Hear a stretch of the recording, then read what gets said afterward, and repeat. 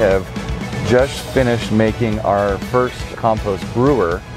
We're actually brewing a batch of extract right now. We took a 1 gallon pot and filled it with compost, put it in a bag, and we've been straining it into the water. This is a design that I really like. It's a simple, elegant design. So the way that this works is through an airlift.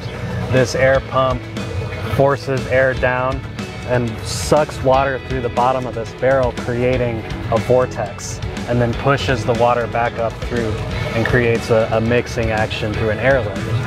This is mixing, aerating, and creating more tightly woven water molecules all in one process, which will result in a really great compost extract. And this can also be used for making compost tea, or mixing nutrients, or any number of other things that you would like to mix. This is a good device for doing that.